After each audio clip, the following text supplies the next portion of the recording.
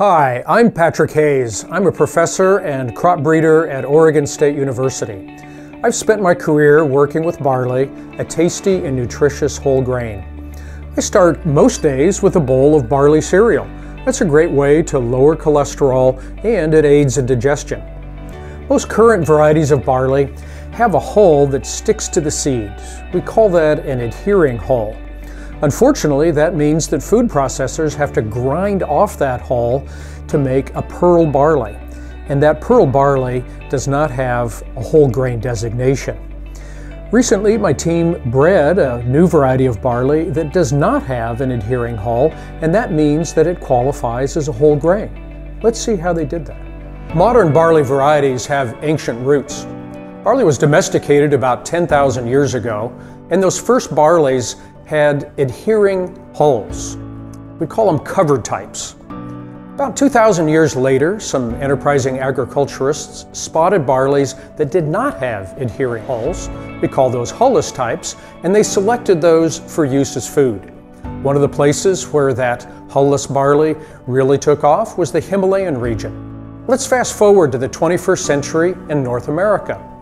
We had a variety here that we developed that was doing well under our conditions, but it was a covered type. Colleagues in Virginia had a variety that was a naked type.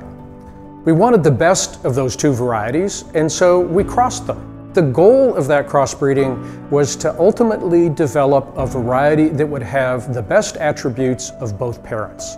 That is, that it would have good yield, it would survive the winter, it would be resistant to diseases, and it would be hulless.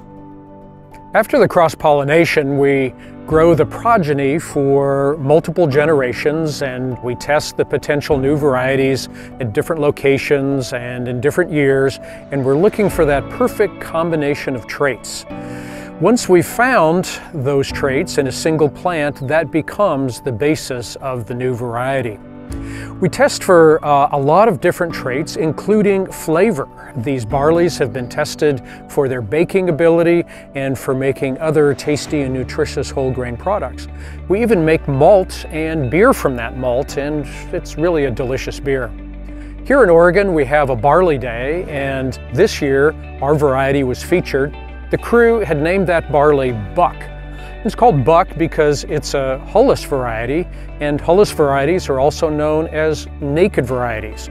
That gives us Buck the naked barley. Once we knew that Buck was a good variety of barley, we registered it with the USDA. We keep seed here at Oregon State University and in the USDA seed banks. That ensures that all of the hard work that went into developing this healthy, tasty, and productive variety can be shared around the world. Crop breeders do their part to ensure food sustainability. I'm Patrick Hayes, a crop breeder at Oregon State University. I help to feed the world and to keep it happy.